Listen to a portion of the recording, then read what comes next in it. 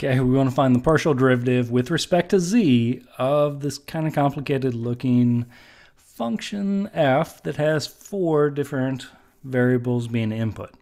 So since we want to focus on z as being our true variable in this case, I notice that we have that 1 over z fraction along the way. I am going to go ahead and rewrite that. I'm going to use a negative exponent to rewrite that part. And I'm actually going to do it this time. So I'm going to move it up to the exponent, make it a negative 1 for its exponent. That means the same thing as 1 divided by z to the positive first, plus yz to the second power. And I haven't taken any partial derivative. This is just f.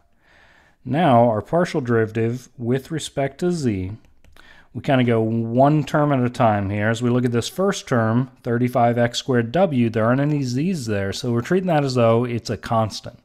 And we all know the derivative of any constant is going to be 0. Next, we have negative z to the negative first. Well, in this case, we can just use the power rule. Power rule says exponent comes down in front and gets multiplied, so I'm going to treat this as two negatives getting multiplied together and make a positive. And then we reduce the exponent by 1. So negative 1 minus 1 makes negative 2. Plus, moving on to that last term, again we have a z here. That constant, the y, can come along if we would like.